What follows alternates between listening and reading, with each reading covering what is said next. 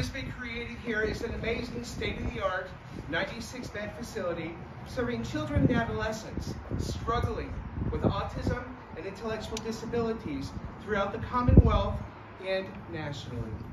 The Hughes Center has a long history of serving children with its beginnings as an orphanage until eventually becoming the residential treatment facility we know today.